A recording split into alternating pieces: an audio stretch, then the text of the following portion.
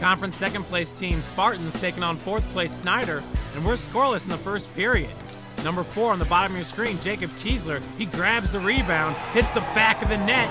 That's his third goal of the season. Snider, they're up 1-0. Moments later, it's Homestead's Jonathan Van Gessel bringing the puck up. Working in the corner, he feeds it towards the net. Freshman Wyatt Berthold, he gets the goal. We're tied at 1. The Panthers respond with number 13, Brendan Lewis. He entered the game tied with Spartans' Paul Lee with a conference best 18 points. The senior gives Snider back the lead 2-1 with 7 minutes and 3 seconds left to go in the period.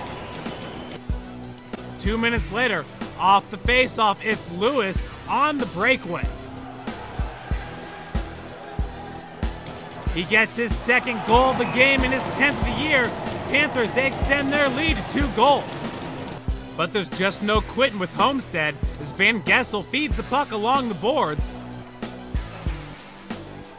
Berthold, he comes up with it, and from behind the back of the net, sophomore Paul Lee, he gets the backhander to go, and the Spartans are within 1. Just over 1 minute remaining in the period. Van Gessel out in front, his shot goes wide. Andrew Lee, his shot's off the mark.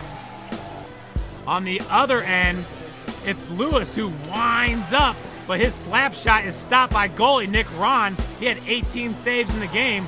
Final seconds, and Van Gessel looking in front of the net. Max Dvorak, he picks it up. We're tied at 3 with 5.1 seconds left to go on the clock. On to the second period, and Snider's working in Homestead zone. Number 10, freshman Spencer Gielig, he's got the shot. Number 77, Evan Temple, he finds the puck and slaps it in for the go-ahead goal. 4-3 Panthers, and it would remain that way until the third period, when the Spartans, well, they decided they'd had enough. Number 19, Rob Lee, he ties it up at 4.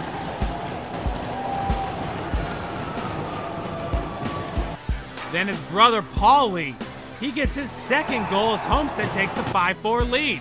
3 minutes later, there's 7 minutes left to go in the game. Rob Lee out in front. That's another goal. Moments later, Tyler Eichstadt posting up. Homestead, they are rolling. Rob Lee with the shot. He follows his shot. He had 3 goals in this game. Homestead, they go on to win it 8-4. I was just fortunate to get come back in the zone and get the puck and get a nice pass from John Van Gessel. And I just broke it out, and I just heard the bench calling, skate it, skate it. I took it down, and I found a little seam short side and hit it. And it's a big spark for the team, and I think it got us going. We were very fortunate to stay with them the way we were with the style of hockey we was playing. And if it wouldn't have been for Paul stepping off the bench there every once in a while and giving us a spark, we would have been in big trouble. We started off strong, and then after they got 2 quick goals at the end of the period, and then after that second period, we just gave up. That's about all that happened.